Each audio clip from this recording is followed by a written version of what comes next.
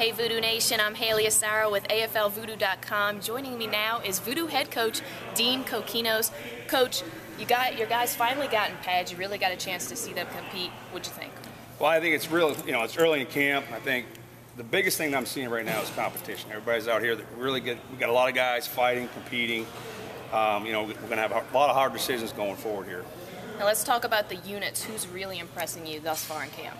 Well, I think one thing we did in the off-season was, we wanted to create depth at pretty much every position or every group, and it's real close. I think everybody's pretty much at the same level.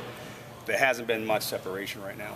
And how about improvement? What units are you hoping to see improvement on?